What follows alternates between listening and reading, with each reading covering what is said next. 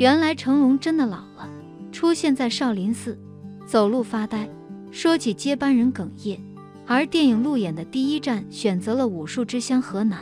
此行，成龙等人去了很多地方，其中就包括塔沟少林寺。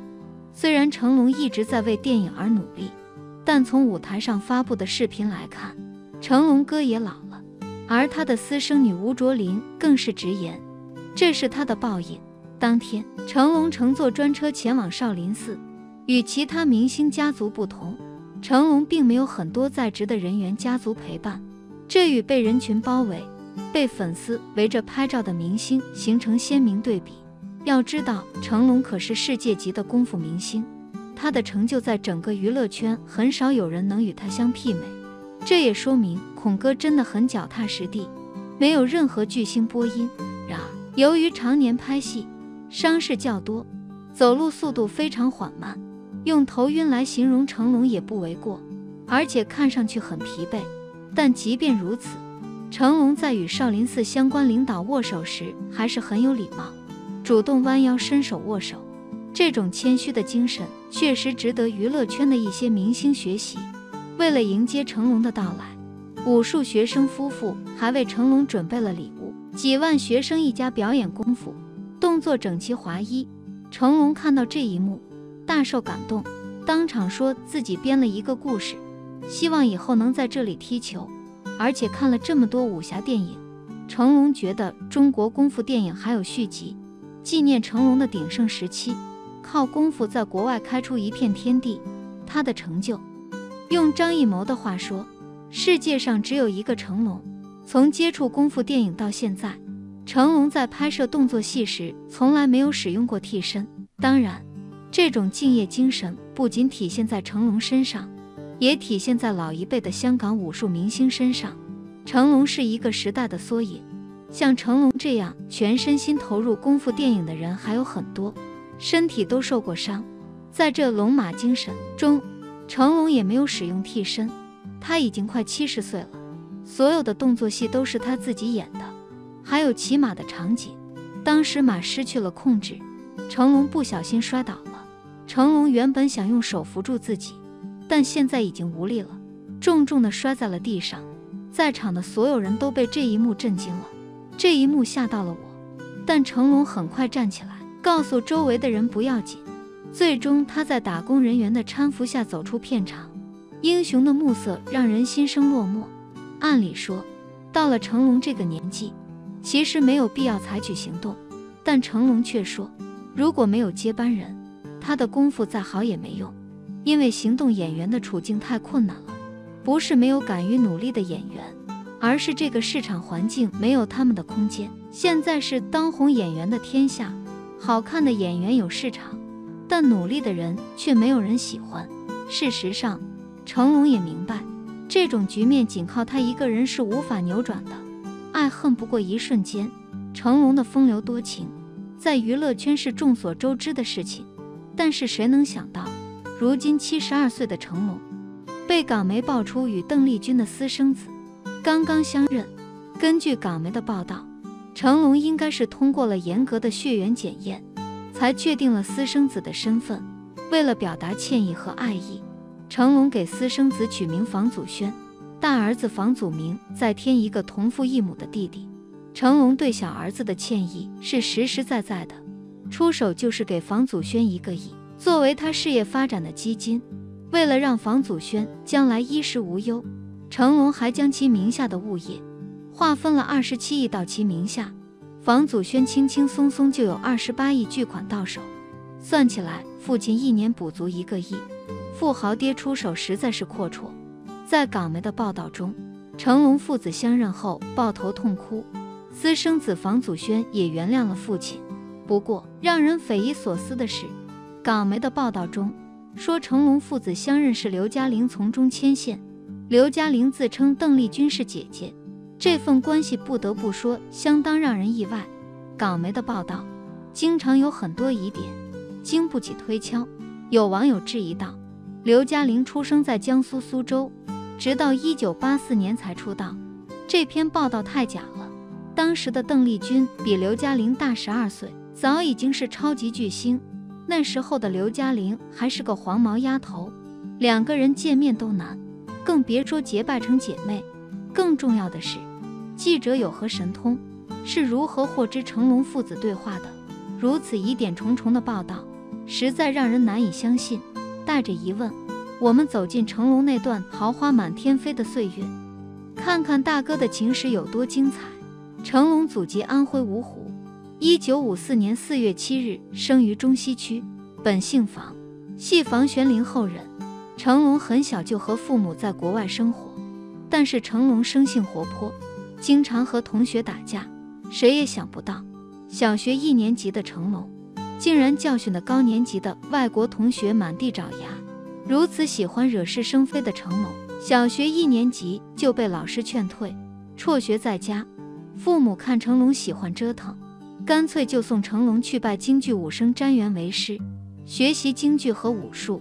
成龙和后来的袁龙、袁泰、袁华、袁彪等师兄弟们组成了日后大名鼎鼎的七小福。1971年，成龙参演电影《侠女》开始，正式踏入演艺。成龙的武术颇受外国人喜欢，并成为继李小龙之后第2个进入好莱坞的华裔明星。成龙先后拍摄了《精武门》《猛龙过江》《新警察故事》《尖峰时刻》等117部电影作品。在事关大是大非的问题上，成龙从来都不含糊，敢爱敢恨。有一次，外国主持人污蔑中国武术是花拳绣腿，在成龙的再三抗议下还不罢休，甚至开始当众挑衅成龙。爱憎分明的成龙又哪里肯惯着这些老外？成龙当着上亿电视观众的面，当场给了主持人一记飞踢，直接把主持人吓傻。但是成龙也并非没有值得攻讦的地方，那就是红颜知己遍天下。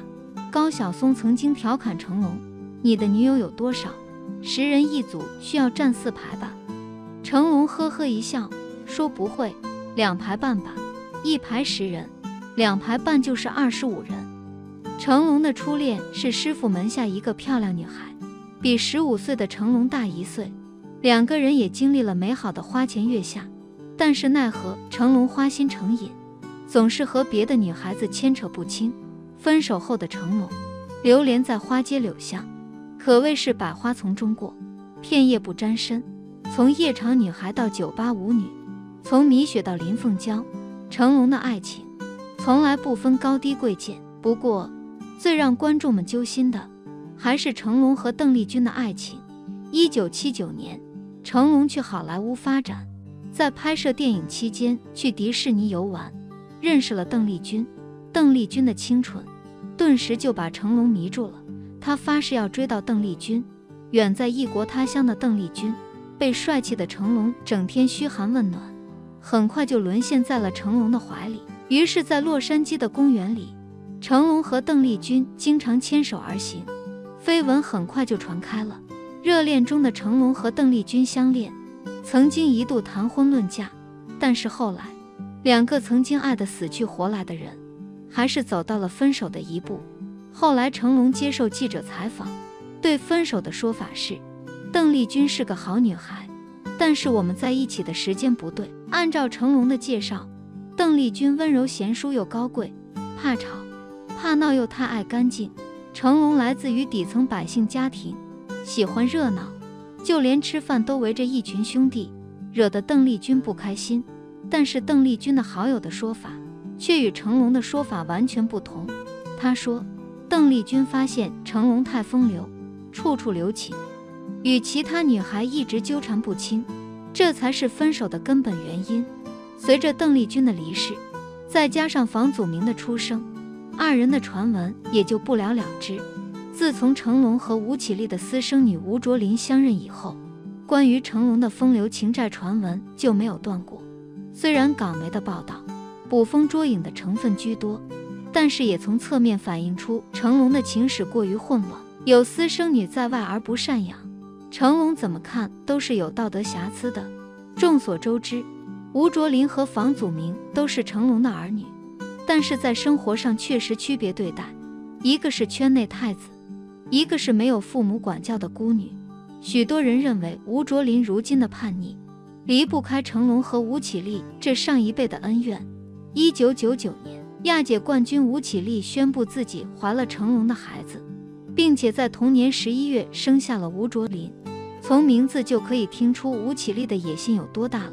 其实吴卓林与成龙的父女情从他未出生时就已经决定了。当时吴绮莉是不顾成龙的反对生下的吴卓林。在吴卓林出生前9天，成龙就召开发布会公开道歉。虽然他在发布会上的那句我犯了一个全世界很多男人都会犯的错被只是推卸责任，但恰恰也说明了他对吴绮莉母女的冷漠。在吴卓林只有几个月大的时候，吴绮莉曾打电话让成龙来看下女儿，但都遭到了成龙的拒绝。成龙也曾公开说，他们母女和我没有关系，希望他们不要来骚扰我。父母一时走错路，犯下的错误却要孩子承担。在整件事中，吴卓林成为了最大的牺牲品，和自己同父异母的哥哥房祖名完全过着截然不同的生活。吴绮莉一个单亲妈妈，常常因为钱发愁，加上性格强势，久而久之，离曾经大明星的生活越来越远。她开始拿女儿出气，经常对吴卓林动手。